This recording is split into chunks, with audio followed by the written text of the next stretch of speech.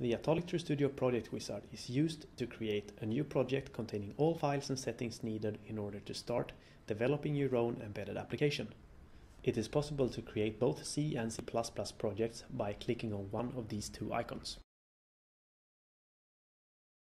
In the project wizard, the user must first give the project a name and then choose a project type. A number of different types of projects can be created. The project types are executable, shared library, static library, and makefile projects.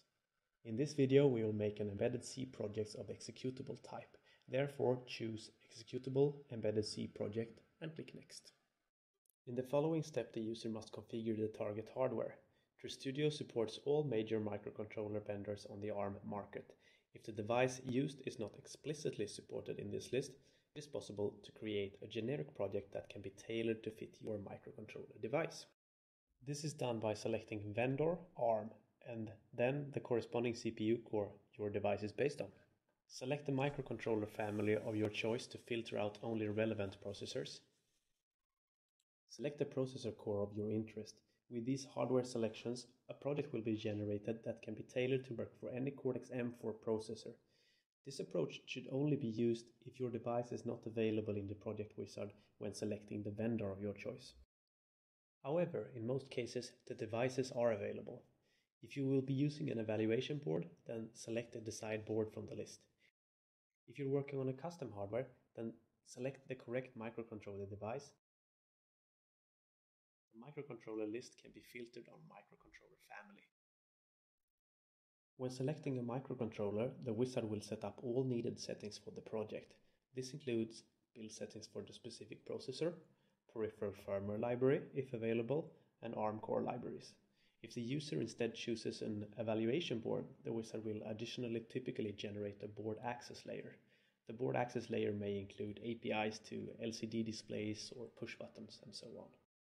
Floating point implementation can be chosen for microcontrollers with the FPU, as well as which floating point unit to use. The code location selection will determine how the linker script is generated for the project.